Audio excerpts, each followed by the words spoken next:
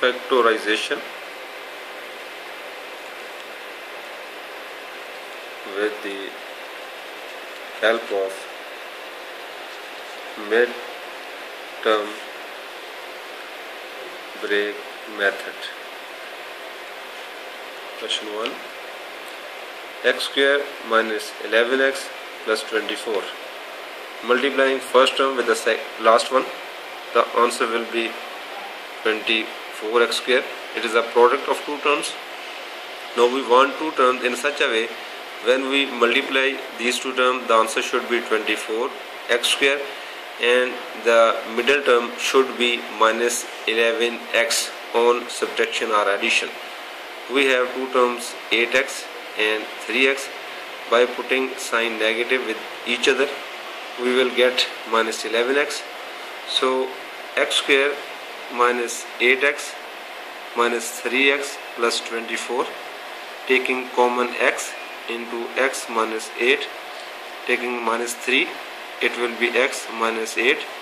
X minus 8 is again common, so into x minus 3.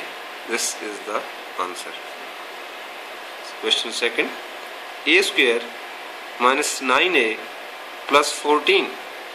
Now multiplying first with the last one, it will be 14 a square. Now we have two terms 7a and 2a. Putting negative sign with these two, we will get minus 9a on addition.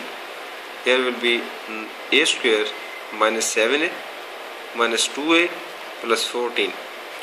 Now taking common here a, then a minus 7, then again minus 2.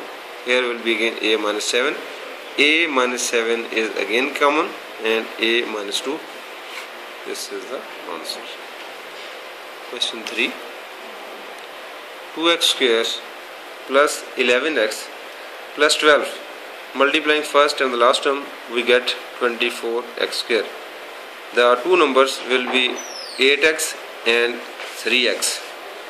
Here will be 2 square plus 8x plus 3x plus 12. Now taking common, 2x as a common, it will be x plus 4, and by taking common as 3, x plus 4. X plus 4 is again common into 2x plus 3. This is the answer.